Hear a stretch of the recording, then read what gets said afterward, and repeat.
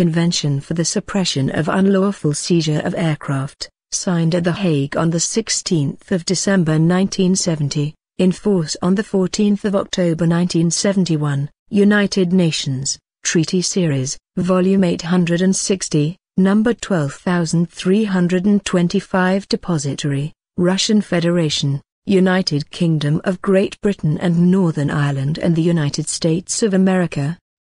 Preamble. The states parties to this convention.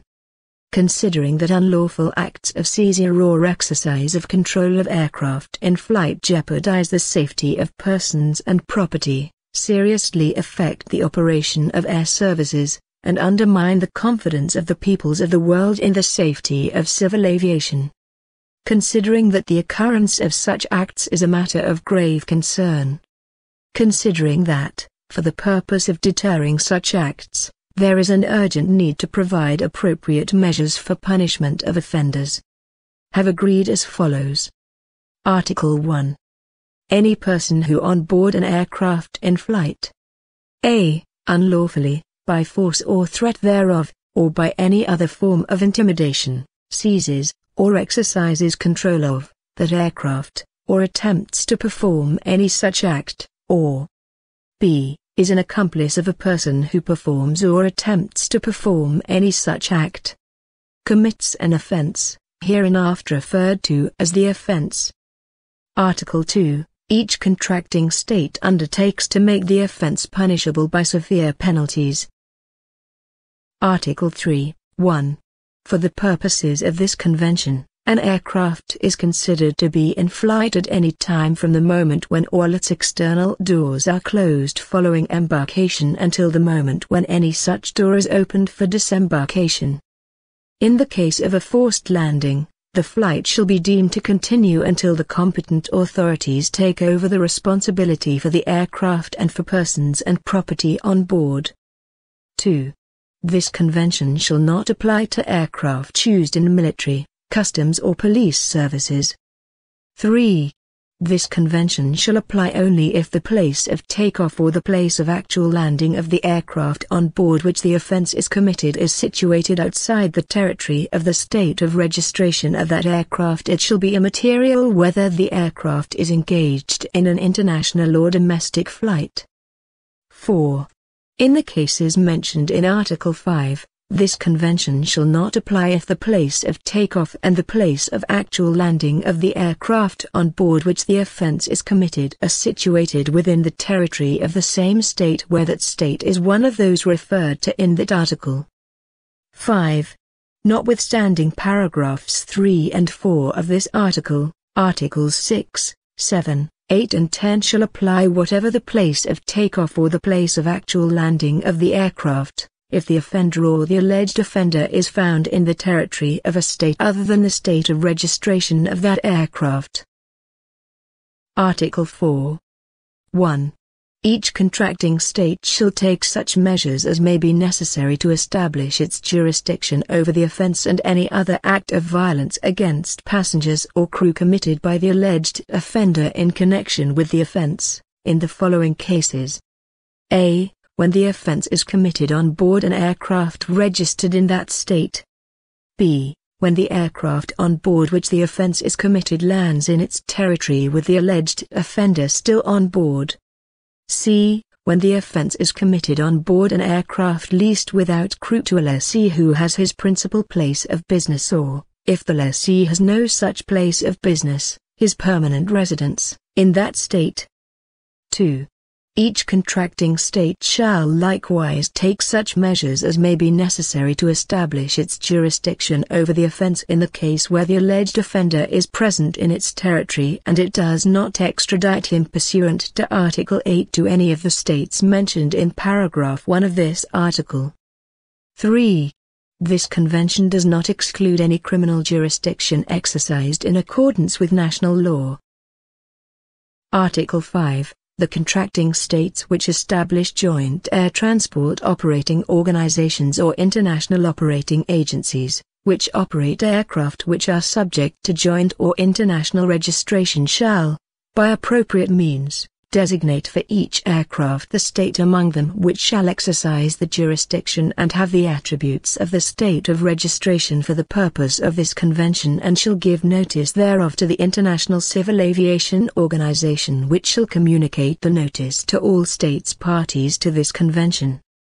Article 6, 1. Upon being satisfied that the circumstances so warrant, any contracting state in the territory of which the offender or the alleged offender is present, shall take him into custody or take other measures to ensure his presence. The custody and other measures shall be as provided in the law of that state, but may only be continued for such time as is necessary to enable any criminal or extradition proceedings to be instituted. 2. Such state shall immediately make a preliminary inquiry into the facts. 3.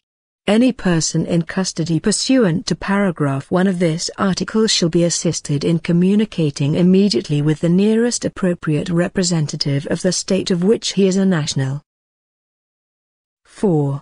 When a state, pursuant to this article, has taken a person into custody, it shall immediately notify the state of registration of the aircraft, the state mentioned in Article 4, Paragraph 1, c, the state of nationality of the detained person and, if it considers it advisable, any other interested states of the fact that such person is in custody and of the circumstances which warrant his detention.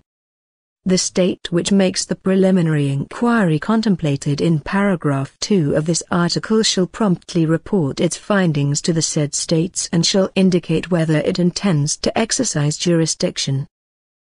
Article 7. The contracting state in the territory of which the alleged offender is found shall, if it does not extradite him, be obliged, without exception whatsoever and whether or not the offense was committed in its territory, to submit the case to its competent authorities for the purpose of prosecution.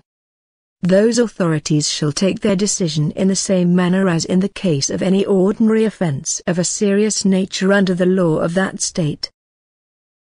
Article 8, 1. The offense shall be deemed to be included as an extraditable offense in any extradition treaty existing between contracting states. Contracting states undertake to include the offense as an extraditable offense in every extradition treaty to be concluded between them. 2.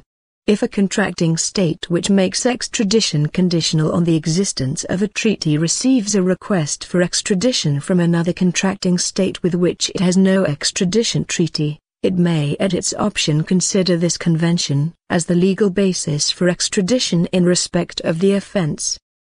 Extradition shall be subject to the other conditions provided by the law of the requested state. 3.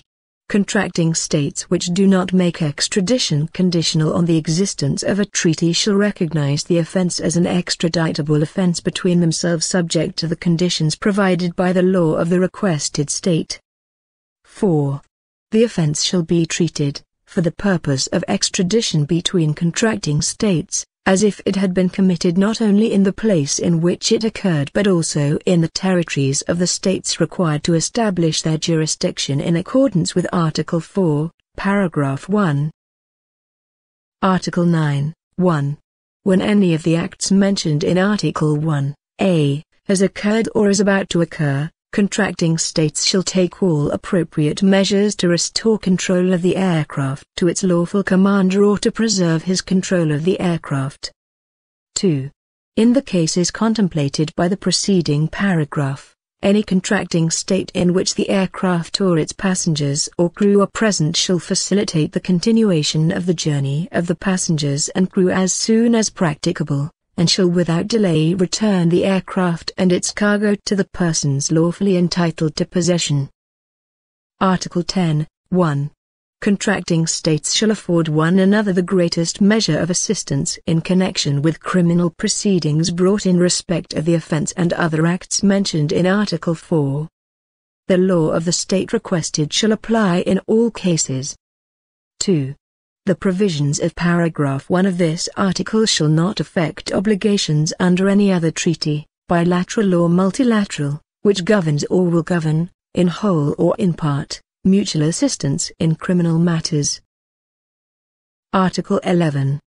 Each contracting state shall, in accordance with its national law, report to the Council of the International Civil Aviation Organization as promptly as possible any relevant information in its possession concerning a. the circumstances of the offense, b. the action taken pursuant to Article 9, c. the measures taken in relation to the offender or the alleged offender, and, in particular, the results of any extradition proceedings or other legal proceedings.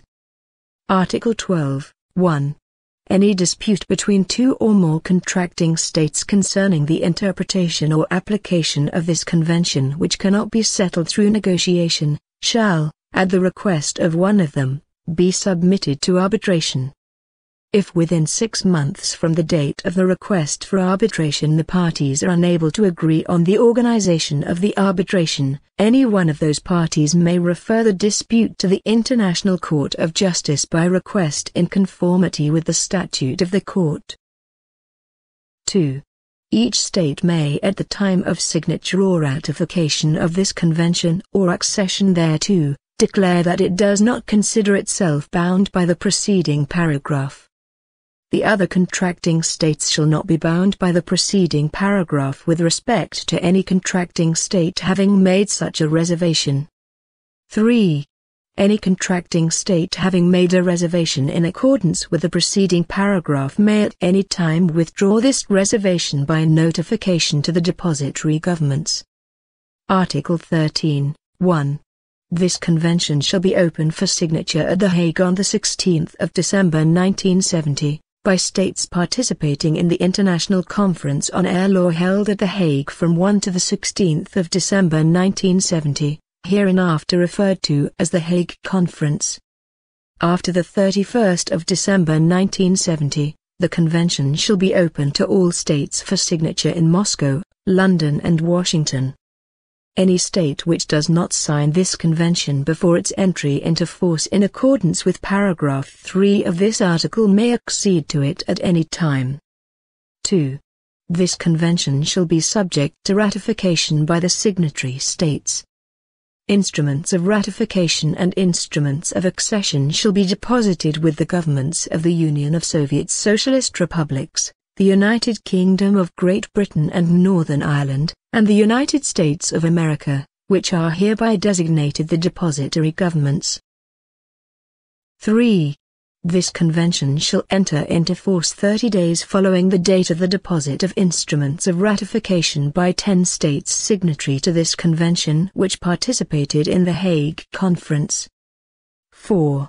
For other states, this convention shall enter into force on the date of entry into force of this convention in accordance with paragraph 3 of this article, or 30 days following the date of deposit of their instruments of ratification or accession, whichever is later. 5.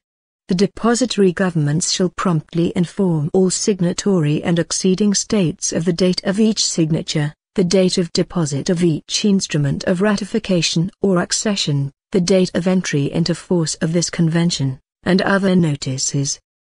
6.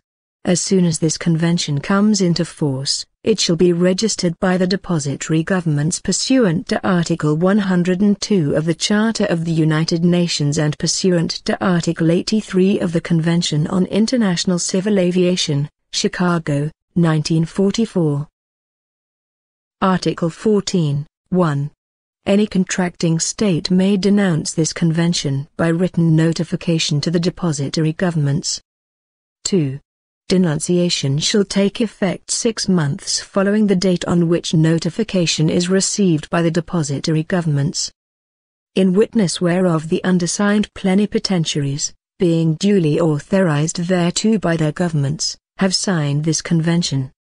Done at The Hague, this 16th day of December, 1970, in 3 originals, each being drawn up in 4 authentic texts in the English, French, Russian and Spanish languages.